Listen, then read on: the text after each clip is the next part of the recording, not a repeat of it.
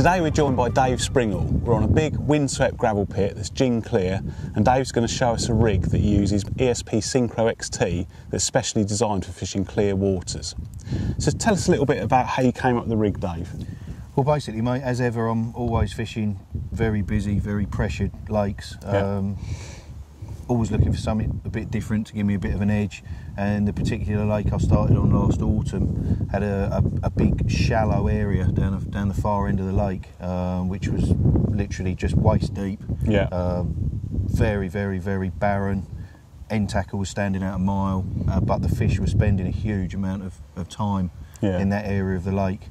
And I just wanted something that was going to disappear as much as possible. I was watching them standing in the reeds with waders on in the edge, watching them move up and down, and watched them ignore the rig like more than one occasion. It's blatantly obvious they were seeing it. That was the first reason. The other reason was I really wanted a bait that a rig that I could use with a small bait, very small bait. So the fish I'm fishing for at the minute is sort of really well known for picking up small baits. And I wanted something I could use like a 10mm bait with that would still work well. So why did you decide to use Syncro as the hook link, Dave? It's for a number of reasons, mate. Really, I mean, obviously you sent me a fair bit of this when it first came out, and I've been using it for a long time, and it just sort of dawned on me that most of the properties that make it like a superb mainline are pretty much identical to the properties that you want in a hook link. If you see it laying on the lake bed, I mean, it looks as good, if not better, than fluorocarbon. I mean, you can't see it on the lake bed at all, so it disappears, which is again sort of what you want out of a main line, especially on pressured lakes.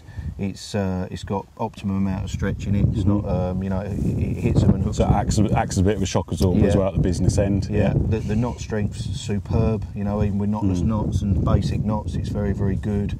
The other thing I like about it, because it disappears so well, where most people, if you see them, the odd person that I had seen using mono hook links, they were very much people using 10-pound hook links because they're obviously trying to find their end tackle down. This stuff disappears so well in the water that I use 18-pound all the time, which I think breaks at it's about 25 pounds. So it's nigh on as strong as using a braided hook link.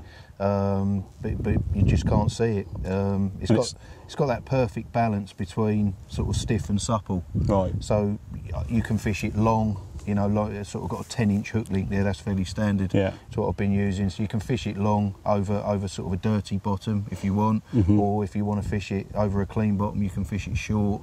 It doesn't tangle, resets itself well, and it's just everything you sort of want in a hook link, really. And it's like you say, it's got that sort of just enough stiffness to kick the hook bait away from the leg, a bit like a coated braid, isn't it?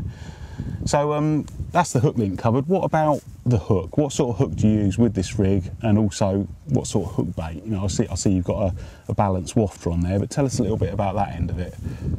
Okay, mate. Basically, I started off with sort of most of the hooks in the range and just tied a knotless knot in all of them, and run them across my hand and just see which one was sort of turning the quickest and turning the best. And this long shank pattern was sort of streets ahead of all the others for sort of a turn and grab and flip effect.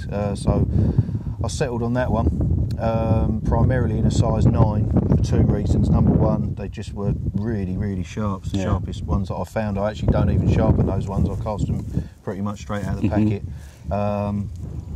And also because the carp that I'm fishing for at the moment is notorious for liking a small bait. It's been caught on 10 millers and bits of plastic like a few times, so I've wanted a hook that I could get away with using a small bait, and so a size 9 long shank's been the hook of choice, really. And with that long shank, it obviously makes it relatively difficult to eject, doesn't it, compared to say a short shank pattern. But with that size 9, for a long shank hook, it's quite small, I suppose, isn't it? But how does that sit? So you got the hook bait there. How does that look on the lake bed when you're fishing it? It is quite a small hook, but the thing with it I like about the ESP long shanks is even though they are, like you say, quite a small hook, the gape's quite wide.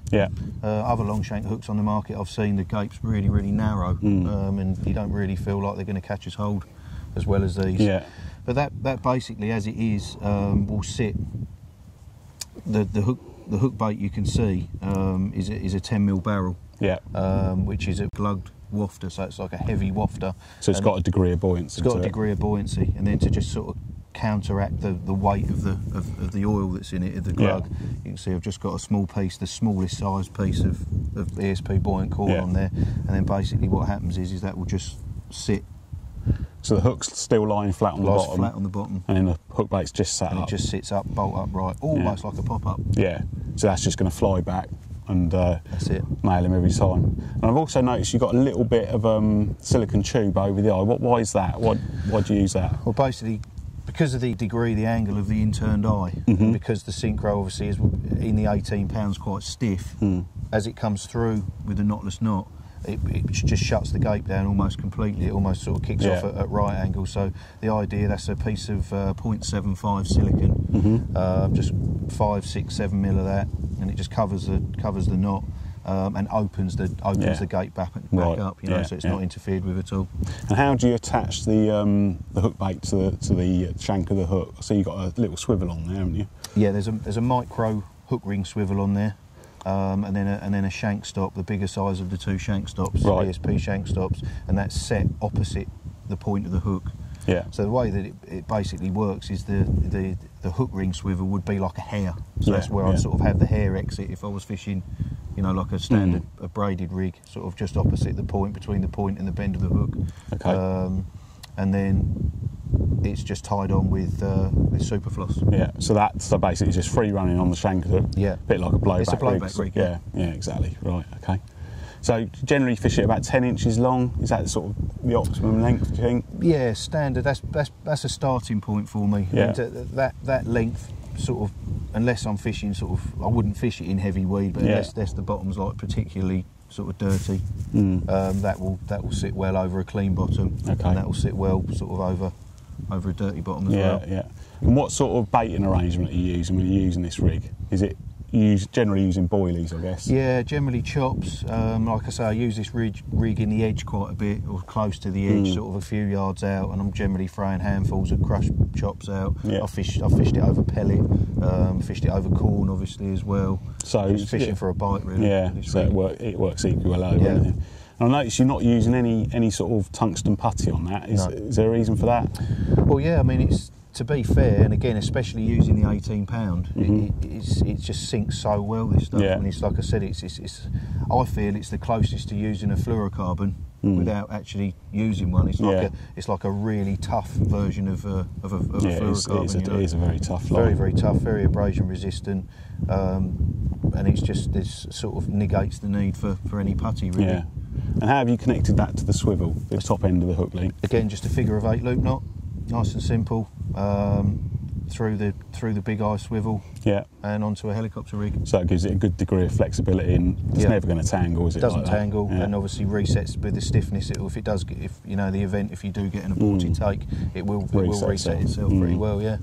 So do you always use a helicopter rig, or do you use a lead clip, or? Yeah, I mean, to be fair, I've actually used this with all of the 3 lead arrangements that I use. I've used it with helicopter rigs. I've used it with drop-off inlines, and I've used it with more with lead clips. If I've been fishing in the edge, like I said, where I've been looking for the fish, there's Norfolk reeds that are sort of 8 foot high. And it's deep enough for them to get in. So helicopter rigs are sort of more out in the middle of the pond, and then the lead clips are generally in the edge, more getting the lead off on the take. So it's really, really versatile, really. Isn't it? You can work off of anything. So that's the rig pretty much covered, Dave. I know you've been using it a lot this year. Tell us a little bit about what you've caught on it. Yeah, like you say, I've been sort of using it since the spring. I've had mirrors to 33.4, and I've had commons to just over 30 pounds. Brilliant. It's served me really well so far. I've been catching them out of areas of the lake that I can't normally catch them from. Right. And the hook holes have been phenomenal, to be fair. For a bottom bait rig, you know, the hook holes look more like the sort of hook holes you get with a chod rig or a hinge stiffling. They're at least an inch back all the time. You know, the whole hook's almost buried. And I think a combination of the buoyancy of the hook bait, the stiffness of the 18 pound Syncro, and the fact that it just turns and flips so early and so quickly just makes for brilliant hook holes. So it's basically the buoyancy of the hook bait is making it fly back when they suck it in, and then when they try to eject it, the hook's turning really quickly and just pinning them quite a long way back in the mouth, so you're getting a brilliant hold. Yeah. So that's the Syncro XT bottom bait rig. It's a little bit different and could be a definite edge on pressurised waters.